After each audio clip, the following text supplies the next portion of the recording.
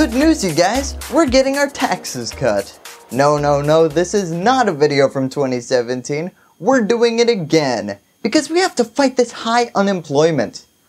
Lowest unemployment in years. Okay, seems as though we solved that problem. Well, we have to solve this problem of a terrible economy. Wow, okay, never mind.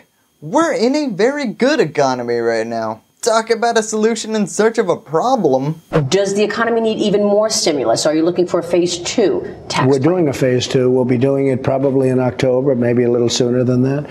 And it'll be more of a middle class. We did a lot for the middle class, but this will be even more aimed at the middle class. One of the things we're thinking about is bringing the 21% down to 20. He's right. This is going to be more of a middle class tax cut, which is why we're bringing the corporate tax rate from 21 to 20%. Sounds like a plan. And I love that response too, because it's like, I know our last tax cut wasn't as helpful to the middle class because we were too focused on the corporate tax cuts. Don't worry though, we've rallied and realized that what we need to do to get tax cuts to the middle class is a corporate tax cut. I swear, for Republicans, corporate tax cuts are the answer to everything. Global warming? Well, have you tried cutting the corporate tax rate? Clogged toilet? Cut the corporate tax rate. Corporations not paying enough in taxes. That's a tricky one. Wait, no it's not. Cut the corporate tax rate, then they'll make more money and have to pay more in taxes. I swear, how that thing isn't zero yet is beyond me. Now, it may seem like I'm down on tax cuts, but just being against tax cuts would be like a carpenter saying he's against hammers. It's a tool, and quite effective one at that. But if the nail's already in, you're gonna start breaking walls if you keep going. So let's look at what happened with those tax cuts before we start discussing the future. This will be the lowest top marginal income tax rate for small and medium-sized businesses in more than 80 years. Now, Republicans and Democrats, I know you guys don't normally see eye to eye on this issue, but it is insane to me in researching this episode how different both sides see the result of these cuts. A lot of people say that the corporate earnings are going to be the best we've seen in 7 years because of the tax cuts. We are not going to have a country left because, as president, he has pushed us up to that $21 trillion in national debt, and he is now on track to reach new record debt levels way above that. It's increasing the GDP by 2.9%, up to 2.9%. We had a 4% increase in retail sales this week. Last December, President Trump signed the Republican tax bill into law, touting the great volume of jobs it would bring back to America. Less than a month later, it was announced that about 800 workers at a Harley-Davidson factory in Kansas City, Missouri were told they would lose their jobs. A few days after that, the company announced the purchase of up to 15 million shares of Harley-Davidson stock. Oh geez, factories are closing, we're making more money, wages are stagnating, people are buying stocks, employment is at record low. All I can say is, what the hell is going on? Yeah, now fortunately enough for us, unlike a lot of the subjects we talk about, this stuff isn't that complicated. Alright, so first corporations. Now corporations benefited in a major way from this last tax cut. If they failed to succeed after you cut their taxes from 35 to 21%, you got bigger problems.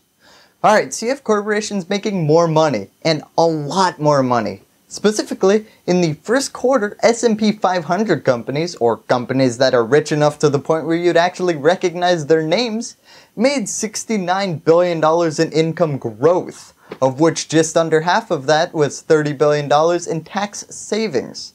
So yeah, they've been doing well. This raises the first point of contention between liberals and conservatives. Why should I root for corporations? When I watch Jurassic Park, I'm not constantly rooting for InGen. So why should I love corporations? Well, corporations employ people and produce goods and services that people want. So when they get more money, because they have to pay less of it back to the government, what do they do with it? Well, again, this is where pundits disagree.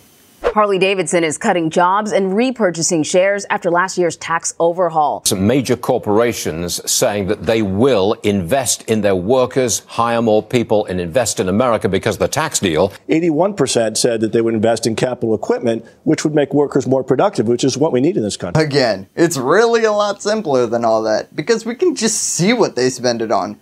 40% went to stock buybacks, 23% went to business investments, and 15% went to investments in employees. Well, okay. Now let's see if we can answer the incredibly subjective question of, was it worth it?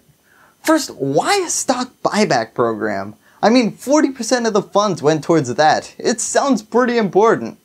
Well, let's say you have a ton of money sitting around and they don't expect you to spend it on workers and investment. That won't help the bottom line. Nope, you spent it on your own stocks. Basically, what if I told you you could drastically improve the value of your company without having to expend the smallest amount of effort? Basically, you just buy your stock on the public market. It'll drive up prices, which is great for executives who get paid in stock options. And makes quarterly earnings look great because your stocks are through the roof, so clearly nothing is going wrong. So yeah, 40% of tax savings went to that. Then you have the 23% investment in machinery and physical things, which is pretty self-explanatory. Now this leaves us with the 15% that went to wages and bonuses. My basic understanding of economics is when unemployment is low and the economy is roaring, there's more competition for that scarce number of workers, wages ought to go up. Why are they not? Yeah, wage growth for employees really just hasn't happened. I mean, after the tax cut was announced, you saw a lot of one-time bonuses being handed out, which is great, but those bonuses are looking about as reliable as that friend who checked maybe on your Facebook invite. The Hill reported that the change in weekly earnings would result in a $323 annual increase, nowhere near the minimum $4,000 promised, and $9,000 potential annual increases projected by President Trump and Speaker Ryan if significant cuts were made to corporate tax rates. Alright, so why is that? I mean, if you give corporations money, won't they spend it on their employees? Well, because the goal is to make money and you don't make money by handing it out to people. Think about it this way.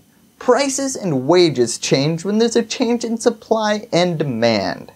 Tax cuts don't decrease the supply of the labor force or increase the size of demand. So why would they increase wages? You wouldn't think companies, unless they have like a union or someone really demanding strongly for them to give wage hikes from a tax cut, you wouldn't expect the company to do it on its own. You would expect them instead to invest in better equipment, in more other capital expenditures that make their company more productive.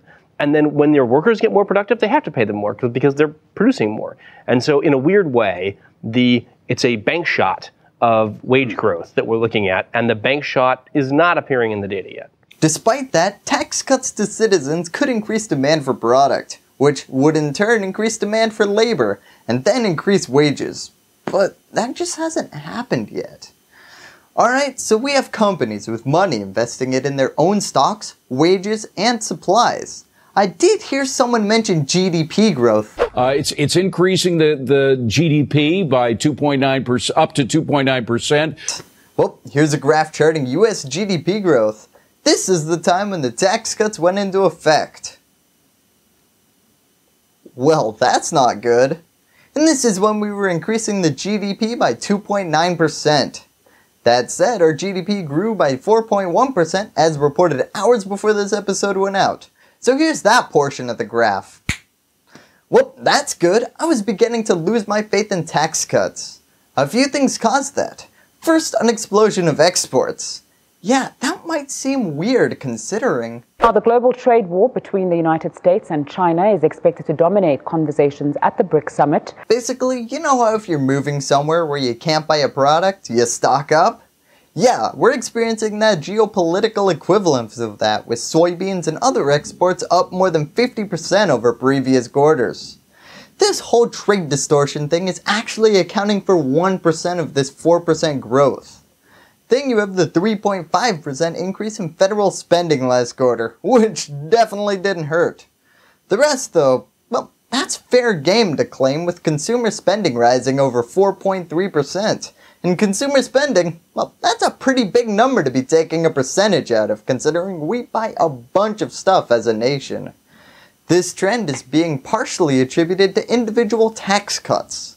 The final question is, President Trump on the verge of signing that $1.5 trillion tax overhaul, calling it a middle-class miracle. Was it worth $1.5 trillion in foregone revenue? Now, you can't look at that $1.5 trillion on its own. Otherwise, this would be way too easy. You have to think about it in the context of GDP.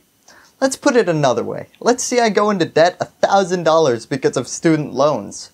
But I make $10,000 a year because of them. If you just look at the $1,000 student loan, well, of course that's going to look like a bad investment. But I'm actually making enough to pay down those loans. So I'm not going to go into too much detail on this because it's super speculative and educated guesses is not my game. But so far, on average, since the tax cuts, the economy has grown slower than expected. 2 days ago, it came out that the Office of Management and Budget said that this month it had revised the forecast from earlier this year to account for nearly $1 trillion of additional debt over the next decade, on average of almost $100 billion more a year in deficits. So why is that? I mean, 4.1% growth, that's gotta account for something. Well, companies may be earning a lot, but the tax cut law introduced a standard corporate rate of 21%, down from a high of 35%, and allowed companies to immediately deduct many new investments, putting corporate tax receipts near a 75-year low as a share of the economy. Whew, boy, do I miss this guy. We have a tremendous debt. We're at $17 trillion, a number that was unthinkable. You do have a debt ceiling because they don't want to go above a certain amount. Now, the thing should have been looked at, in all fairness, during the Bush administration and certainly during the Obama administration because it's gone through the roof. Alright, so our debt is now over $21 trillion. But again, we have to view that in the context of revenue. So, Business Insider says that our debt is growing 36% faster than our economy as of March 21st, 2018. Well, that's really not a great sign. Don't worry though, because we're coming to the happy part of the show, because I want to look a little more into those proposed tax cuts that might be coming into effect. When again? Does the economy need even more stimulus? Are you looking for a phase 2 tax We're doing a phase 2. We'll be doing it probably in October, maybe a little sooner than that. Hey, that's just in time for the November 6th midterms. I'm sure that's a complete coincidence though. Up front, this might be the tax reform we've been waiting for if we wanted to increase the GDP and create jobs. Although, again, we're kind of killing it right now in those two areas. It gives new startup companies a lot more room to write off expenses. Gives a lot more leeway to people who want to use the retirement account and education funds for paying down student loans and pursuing alternate methods for schooling. And it makes permanent a lot of the individual tax cuts that were implemented during the previous tax bill. Most importantly for some, despite the fact that Trump is consistently suggesting it, it does not at this point explicitly mention the corporate tax rate anywhere. Point I'm trying to make is, if we didn't have an amazing economy right now with a terrible debt problem, I would probably think this could work. As of right now though, this might literally be the worst circumstances for putting in a tax cut. Thank you, and that's all I have to say about that. Hello YouTube, I hope you enjoyed this video. If you want to support independent, nonpartisan comedy news, remember to subscribe by clicking this floating logo to the right of my head. Or do it the old-fashioned way by clicking the subscribe button below. Remember to give me a thumbs up, and as always, thank you for watching.